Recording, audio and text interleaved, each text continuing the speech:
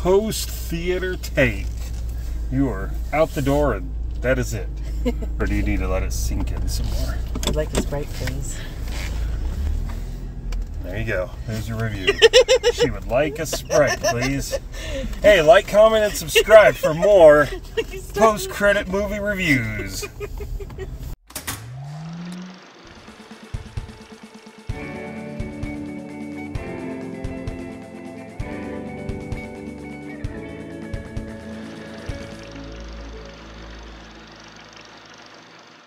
I liked it. I thought it was really good. It was definitely a good space horror movie.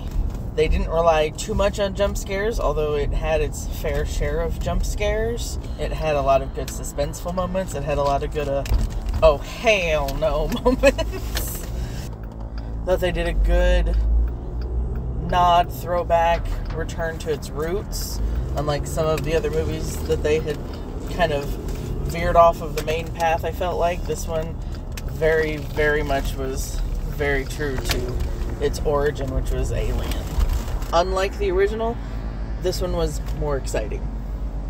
Thought the original, where it was good and creepy and scary for its time in the 70s, I always found it a little snoozy, a little boring.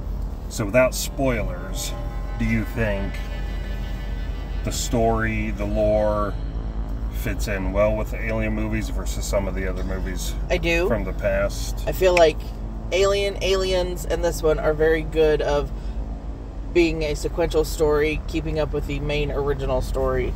So what do you think of our, air quote, new Ripley? I think she's kind of like the first one. Like Ripley in the very first movie, she was not a badass.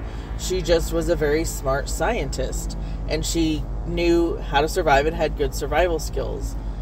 It wasn't until later that Ripley becomes the kick-ass badass that we know Ripley to be, and I feel like this girl has that potential. What is your take, not being quite as much of an Alien fan, of only seeing them once or twice? I thought it was a very good sci-fi suspense movie, suspense thriller, maybe borderline horror. It had a lot of good setups. It's got a very predictable setup, but you get a good payoff. But there were some very clever things that I felt worked well in this movie that I don't think you could put in any other movie set outside of space. But it made for very fun and unique moments. It offered a brand new kind of suspense. It seemed like they were connecting a lot of lore pieces with not being so familiar. It was still kind of neat to me, but I feel like those who are very deep in the Alien mythos are going to be more like, oh, that, oh, this. And, you know, some of that's over my head. But there's absolutely nothing wrong with a bit of deep-rooted fan service like that. I find it interesting that you don't think it was very much a horror movie. To me, those things are really terrifying. So for me, that's why I found it such a good horror movie, because I know what to expect from the facehuggers, and I know what to expect from the aliens. And so I've spent my entire childhood and adulthood being afraid of the aliens. Well, that's all right. You weren't alone, because the grown man next to me looked terrified most of the time. All right, final call. Alien fan, should people go see this? 1, and 2, theater worthy? Yes, I think if you're an Alien fan, you should definitely see this one. And in the theater, I think so, just because it's good to have that surround sound, because it's in space and it's inside space. So you have that like deathly silence.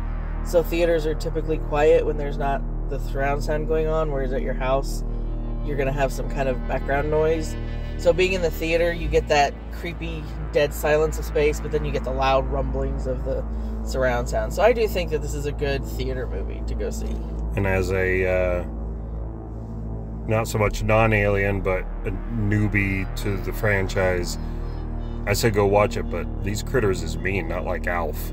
Is this because I didn't use a coaster?